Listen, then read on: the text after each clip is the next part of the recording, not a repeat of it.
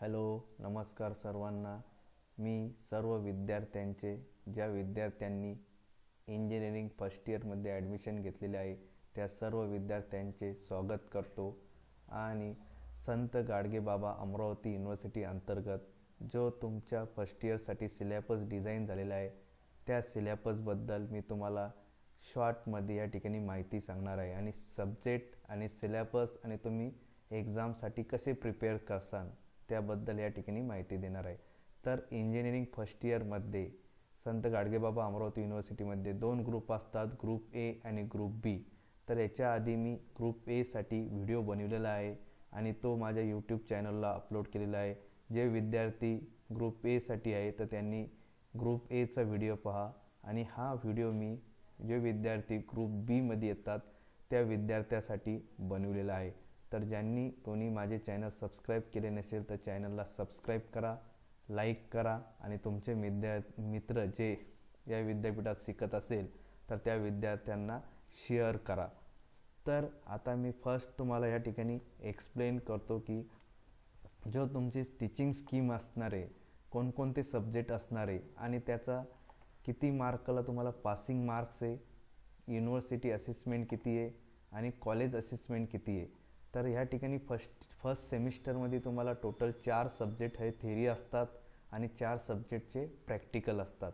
तर theory सब्जेक्टसाठी university mark असतात 80, college assessment असतात 20, असे टोटल 100 मार्क असतात. त्या ठिकाणी तुम्हाला 40 मार्क हे पासिंगसाठी मिळावे लागतात. नंतर हे इंजिनिअरिंग केमिस्ट्री आहे, नंतर हे बेसिक इलेक्ट्रिकल इंजिनिअरिंग, नेक्स्ट हे इंजिनिअरिंग ग्राफिक्स. आता फर्स्ट इयरमध्ये पहा तुम्हाला सर्व ब्रांचेसचे कंबाईन सब्जेक्ट असतात.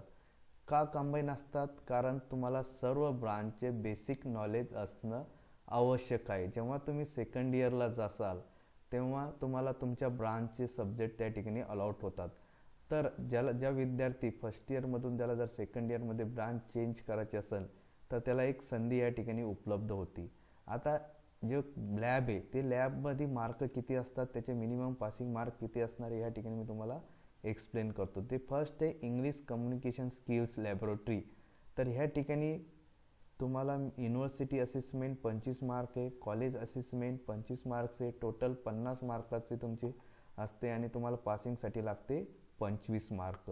नेक्स्ट आहे engineering chemistry laboratory, basic electrical engineering lab आणि इंजिनिअरिंग ग्राफिक्स लॅब. तर आता या ठिकाणी मी तुम्हाला सविस्तर तुमच्या सब्जेक्टमध्ये काय सिलेबस असणार आहे त्याबद्दल माहिती सांगणार आहे. तर त्याच्या आधी आपल्याला तुम्हाला माहीत आहे doctor APJ Abdul Kalam, that is जे माजी राष्ट्रपती आणि मिसाईल मॅन आहे. तर त्यांनी काय सांगितलं आहे, you can not change your future but you can change your habits and surely your habit will change your future. म्हणजे आता 12वी सायन्सपर्यंत तुमच्याकडून काय गोष्टी घडल्या, तुम्ही कुठे फेल्युअर झाले, तुम्ही कुठं कमी पडले, त्याच्यावर न कॉन्सन्ट्रेट करता तुम्ही जर आतापासून जर तुमचे हॅबिट चेंज केले, चांगलं वर्क केलं, हार्ड वर्क केलं तर ऑब्वियस आहे तुमचं भवितव्य चेंज होतं म्हणजे होतंच. आता याच्यानंतर मी तुम्हाला सांगतो फर्स्ट तुमचा सब्जेक्ट आहे इंजिनिअरिंग मॅथमॅटिक्स सेकंड.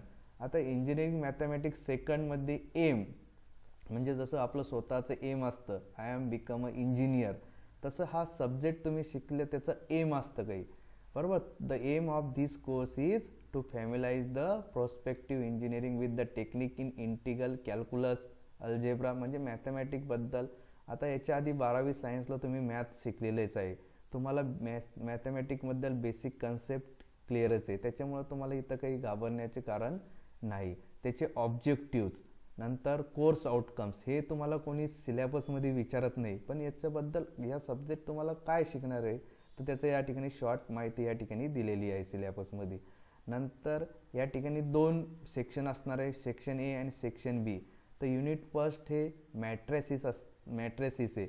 आता मॅट्रेसिस काय हे तुम्ही डिटर्मिनंट मॅट्रेसिस 12वी सायन्स 11वी-12वी सायन्समध्ये शिकलेलंच आहे.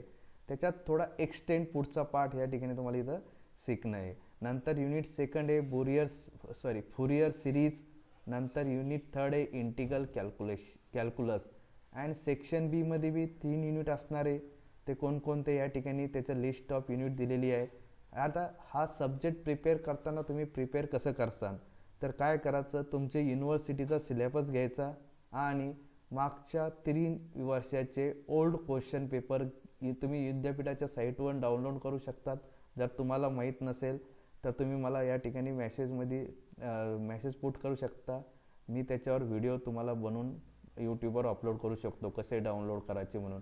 आता ते ओल्ड क्वेश्चन पेपर आणि तुमचे टीचर जे तुम्हाला क्लासमध्ये शिकवणार आहे त्याची जर प्रॅक्टिस तुम्ही व्यवस्थित सिन्सिअरली केली तर या 80 मार्कापैकी तुम्ही थेअरीमध्ये आउट ऑफ 80 मार्क 100% घेऊ शकतात. एकदम सिम्पल. नेक्स्ट या ठिकाणी जे बुक्स तुम्हाला रेफर करायचे ते बुकचे नावं आणि त्याचे ऑथर या ठिकाणी दिलेले आहे. आता हे बुक कुठं असतात तर तुमच्या लायब्ररीमध्ये, जे कॉलेज इन्स्टिट्यूट आहे त्या लायब्ररीमध्ये अवेलेबल असतात. याच्यापैकी तुमचे सब्जेक्ट टीचर तुम्हाला जे सांगेल ते बुक तुम्ही प्रेफर करू शकतात. नेक्स्ट आहे इंजिनिअरिंग केमिस्ट्री. इंजिनिअरिंग केमिस्ट्रीमध्ये बी 2 पार्ट आहे, सेक्शन ए अँड सेक्शन बी. तर सेक्शन ए मध्ये काय सिलेबस असणार आहे तुम्हाला, तर unit first water treatment and analysis, unit second corrosion and energy storage system, unit third engineering materials, section be in energy science. Next unit 5 polymer chemistry, unit 6 phase rule and spectrophotometric techniques. बरोबर. तर ह्या ठिकाणी हा engineering केमिस्ट्रीचा syllabus दिलेला आहे. आता या ठिकाणी टेक्स्ट बुक आणि रेफरन्स बुक कोणते रेफर करायचे तर त्यांची माहिती इथं तुम्हाला दिलेली आहे. आता ह्या केमिस्ट्री सब्जेक्टसाठी काय असते, लॅब असते, लॅबोरेटरी. तुम्हाला 12वीमध्ये केमिस्ट्री हा सब्जेक्ट होतात आणि तुम्हाला लॅब काय असतं याबद्दल माहिती आहेच. आता ह्या केमिस्ट्री लॅबमध्ये तुम्हाला काही एक्सपेरिमेंट परफॉर्म करावं लागते आणि ते एक्सपेरिमेंट त्याचे कंप्लीट झाल्यानंतर त्याचं राईटअप जर्नल लिहून तुम्हाला तुमच्या सब्जेक्ट टीचरकडून चेक करून घ्यावं लागते आणि ते जर्नल जेव्हा युनिव्हर्सिटीचे सबमिशन येईल त्या ठिकाणी तुम्हाला कॉलेजमध्ये जमा करावं लागते. त्याच्या बेसिसवरच तुम्हाला मार्क हे मिळत असतात. तर हा झाला केमिस्ट्रीची लॅब. नंतर आहे electrical engineering subject, basic electrical engineering. हा त्याचा कोर्स ऑब्जेक्टिव्ह आहे, कोर्स आउटकम आहे. नंतर याच्यामध्ये बी 2 सेक्शन असणार आहे, सेक्शन ए आणि सेक्शन बी. तर याचा अभ्यास स्टडी कसा करसान तुम्ही, सेम तुमचा सिलेबस, टीचरच्या नोट्स आणि ओल्ड क्वेश्चन पेपर सेट, त्याचा तुम्ही अभ्यास जर व्यवस्थित केला तर तुम्हाला पासिंग आणि चांगले स्कोरिंग घेण्यासाठी कोणीही रोखू शकत नाही. तर या ठिकाणी सेक्शन ए मध्ये बी 3 युनिट असणार आहे, सेक्शन बी मध्ये बी 3 युनिट असणार आहे. हे त्याची लिस्ट आहे. नंतर या ठिकाणी टेक्स्ट बुक कोणकोणते रेफर करायचे ते टेक्स्ट बुक आपल्या लायब्ररीमध्ये अवेलेबल असतात. ते त्या ठिकाणी तुम्ही तुमच्या सब्जेक्ट टीचरच्या गायडन्सनुसार घेऊ शकतात. नंतर या ठिकाणी याची बी लॅब असते, प्रॅक्टिकल तुम्हाला परफॉर्म करावं लागतात. ते प्रॅक्टिकल तुम्हाला तुमचे सब्जेक्ट टीचर्स अलॉट करेल आणि ते प्रॅक्टिकल नंतर तुम्हाला राईटअप कंप्लीट करून तुमच्या लॅबला सबमिट करावं लागते, सब्जेक्ट टीचरकडून चेक करून. त्याच्यानंतरच तुम्हाला तुमचे मार्क अलॉट होतात. नंतर हे इंजिनिअरिंग ग्राफिक्स. आता हा इंजिनिअरिंग ग्राफिक्स सब्जेक्ट जे विद्यार्थी ज्यांची ब्रांच मेकॅनिकल इंजिनिअरिंग आहे त्या विद्यार्थ्यासाठी याचे ॲप्लिकेशन्स त्यांच्या 4 वर्ष होईपर्यंत बी असणार आहे. आणि जे अदर ब्रांच आहे त्यांचे बी जे इमॅजिनेशन पॉवर आहे ती इन्क्रीज होण्यासाठी ह्या सब्जेक्टमुळं हेल्प होती, मदत होती. तर या ठिकाणी section A introduction to engineering drawing and projection, unit second आहे projection of solids, unit third आहे सेक्शन ऑफ सॉलिड्स, सेक्शन बी आहे त्याच्यात सुद्धा 3 युनिट असणार आहे. आणि या ठिकाणी टेक्स्ट बुक दिलेले, रेफरन्स बुक दिलेले, कोणते तुम्ही रेफर करायचे. नंतर इंजिनिअरिंग ग्राफिक्स लॅबमध्ये तुम्हाला काय करावं लागते, सीट ड्रॉ करावं लागतं. जे ड्रॉइंग सीट आहे ते तुमचे जे सब्जेक्ट टीचर्स आहे तुम्हाला याबद्दल डिटेल नॉलेज त्या ठिकाणी तुम्हाला देईल. तर अशा प्रकारे ग्रुप बी साठी.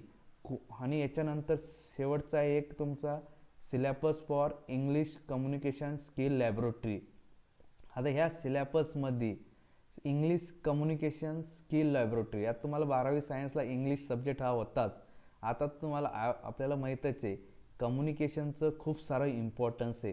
तुमचं कम्युनिकेशन कसं आहे, समोरचा कसा व्यक्ती बोलतो, जर तुम्हाला अंडरस्टँड होत असेल आणि तुम्ही त्याला जर व्यवस्थित आन्सर देत असेल तर त्यानुसार तुमचं मीन्स जेव्हा तुम्ही इंजिनिअरिंग ग्रॅज्युएशन कंप्लीट व्हाल तेव्हा तुम्हाला ग्लोबलसोबत कॉम्पिटेट करणं आहे. तर तुम्हाला याचं प्रॉपर कम्युनिकेशन येणं बी जरुरी आहे. त्यासाठी हा सब्जेक्ट तुमच्या सिलेबसमध्ये इन्क्लूड आहे. तर त्या ठिकाणी तुम्हाला काय या ठिकाणी त्याचं प्रॅक्टिकल्स मार्क आहे. त्याचं थेरी पेपर आहे का तर नाही. तर ह्या ठिकाणी तुमचे जे सब्जेक्ट टीचर्स आहे ते तुम्हाला या ठिकाणी तुमचे एक्झरसाइज प्रॅक्टिकल्स परफॉर्म करेन. आणि ह्या ठिकाणी तुम्हाला इथे काय दिलेलं आहे त्याचं रेफरन्स बुक दिलेले आहे. कोणकोणते सब्जेक्ट या ठिकाणी तुम्ही रेफर करायचे. तर अशा प्रकारे मी तुम्हाला ह्या ठिकाणी जो ग्रुप बी साठी जो सिलेबस आहे ह्या ठिकाणी तुम्हाला एक्सप्लेन केलेला आहे. तरी आता शेवटचं जे स्वामी विवेकानंद सांगतात, उठो जागो और तब तक मत रुको जब तक लक्ष्य की प्राप्ती न हो जाए.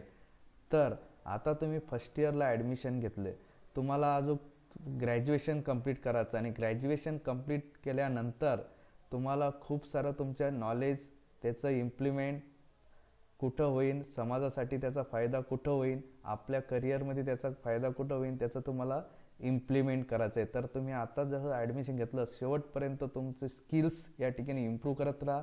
And all the best for your bright futures. Stay home, stay safe. Thank you.